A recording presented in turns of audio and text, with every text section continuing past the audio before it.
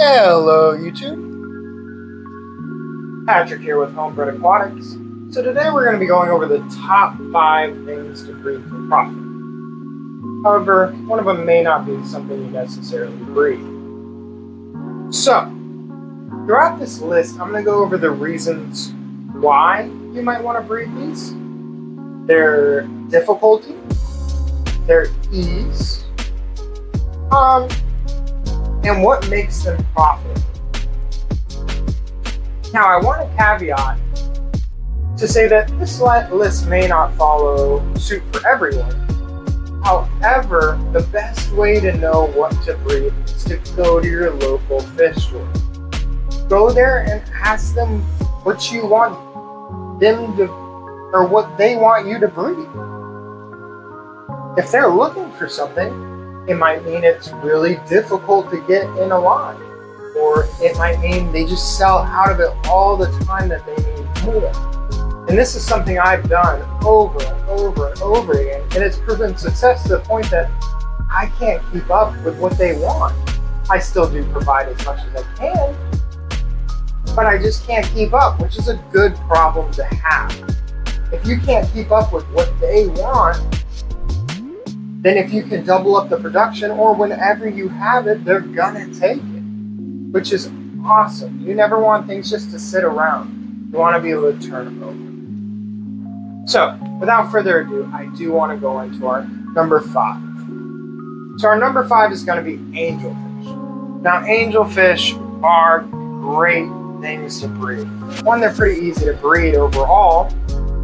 Right from their young, they pair off really early. Sometimes you can find them in the fish stores already paired off, already laying eggs. Or you can just get a group of them and wait for them to pair off. It's not going to take a long time.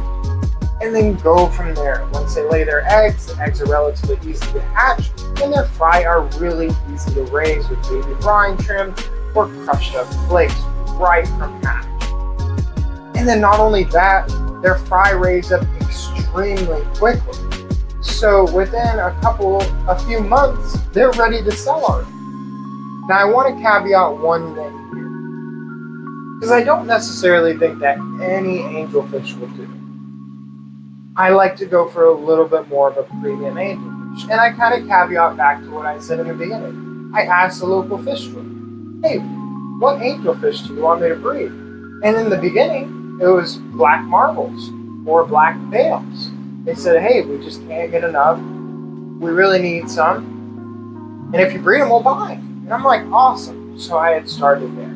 So to this day, I still do black marbles, blacks, high-end kois, blue marbles, and I could do plenty more, and I'm sure they sell. Alright, so number 4, bristlenose plecos. I specifically caveat the bristlenose plecos because of their ease to breed. Once they reach maturity, they're easy to sex, and 2, they pair off and they do their own thing, and it's almost completely hands-free. The lady goes in the cave, lays her eggs, the male fertilizes them, and he practically raises the fry up.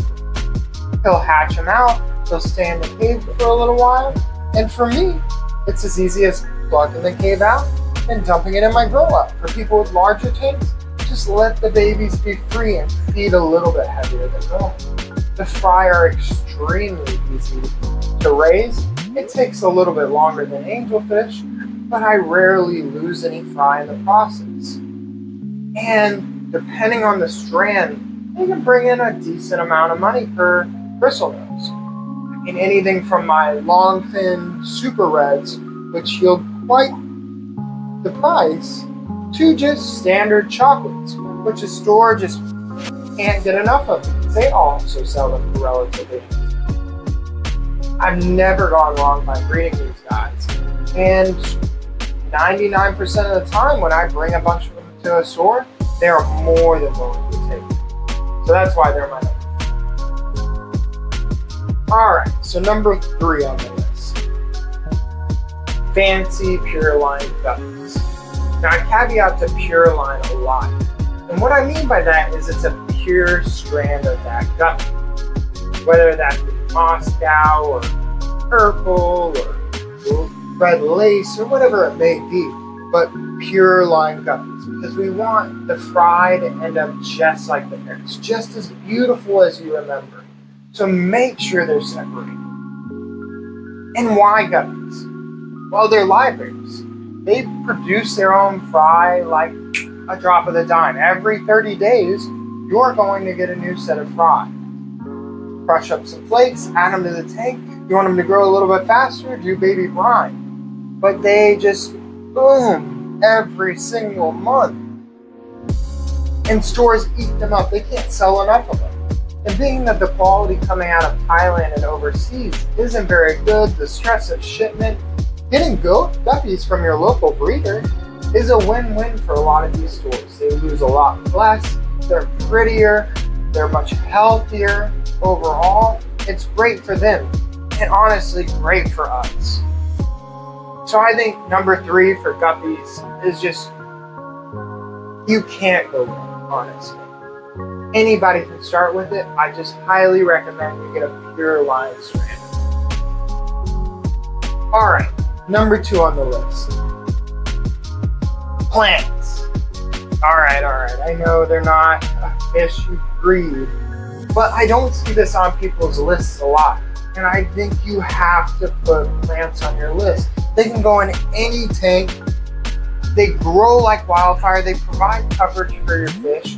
I mean, even if you're just doing guppies and throw Java moss or guppy grass in a tank and just let it grow, you have to clip it back at least monthly, and then that's more money right there.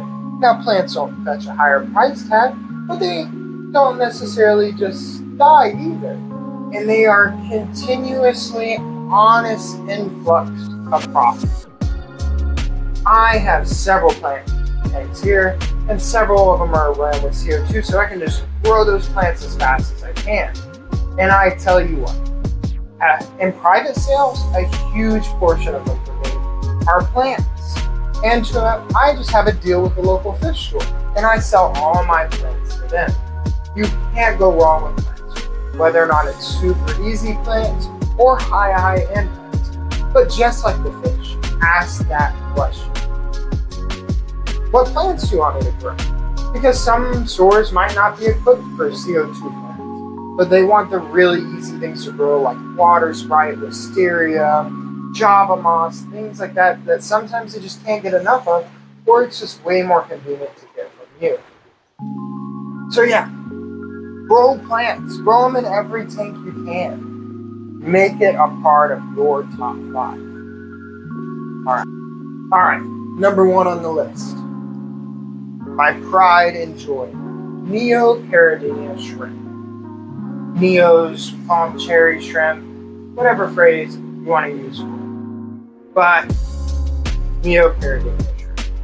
Now, why are they my number 1? 1, because I barely have to feed them. You can grow algae walls in little 10-gallon tanks, just like I do. And these guys just explode in population. I might feed them twice every week. And I yield hundreds and hundreds. The more I start with, the more I have.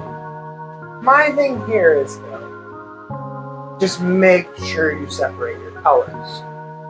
If you're going to do them color specific if you're breeding for profit. Blues in one tank, red in the other, yellow in the other, because we don't want them to mix up.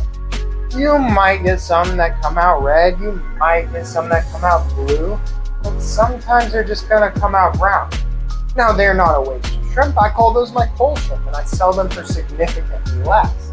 But this is another thing that stores can't get enough of. People come in and they buy 6, 8, 10 of them at one time. And stores need someone that has an influx that can bring in 50 a week or 50 a month or even more at times. And these guys aren't necessarily cheap either. You can produce so many, so easy, for such little cash and little time that it is remarkable the amount of money you can put on these guys. They are great and they're cute. I just love them. But yeah, they have to be my number 1. Great for planted tanks, great for profit, and great if you just don't have a lot of time. Alright guys, so if you stuck around with me till now, I'd really, really appreciate it if you go down below and you hit that like button, hit comment, ask me questions, blow me up. I love to answer these questions. And I plan on going a little bit more further into depth about each one of these and what makes them so profitable.